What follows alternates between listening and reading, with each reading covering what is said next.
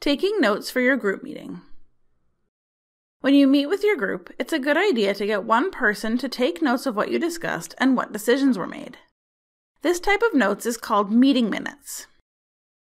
Group members can check the meeting minutes later to help them remember what the group decided.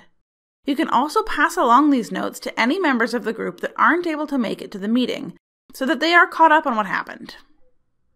We'll show you how to take minutes using this template. Pick one person in the group whose role it is to take minutes.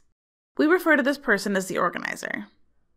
Fill in the detail about the meeting here at the top. This helps you know what meeting it is if you're looking at your documents later on. Write down the names of all the members who were at the meeting and the members who weren't able to make it. Now you can add in the notes of the discussion as it happens. Write the general topic in the column labeled Item. For example, let's say the item is Brainstorm Project Topics.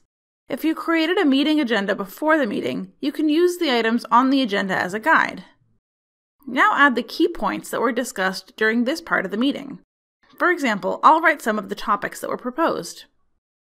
The final column is where you'll write down anything that needs to be done for this item.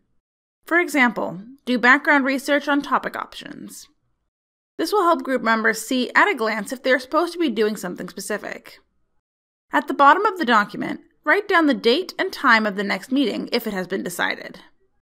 Send the meeting minutes to all of the group members after the meeting.